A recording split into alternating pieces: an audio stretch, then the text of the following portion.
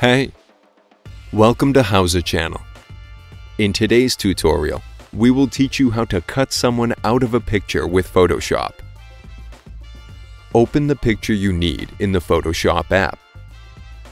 Select Polygonal lasso tool from the left sidebar. Draw an outline of the person you want to cut out. Right-click on the selection and choose Fill from the list.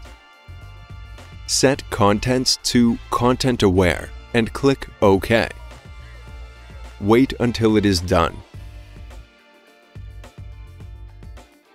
Click on Select and choose Deselect from the list.